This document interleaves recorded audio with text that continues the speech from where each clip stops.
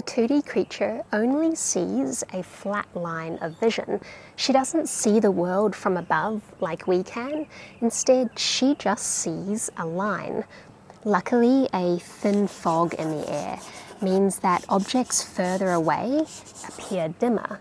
That helps a lot with distinguishing shapes, and she can always use touch as well. For example, if she looked at the corner of the safe, it would appear brighter in the middle and get dim towards the edges. If she opened it up and looked inside the safe, this is what it would look like with gems inside. And this is what she would see if she was looking at a safe without gems in it. Oops.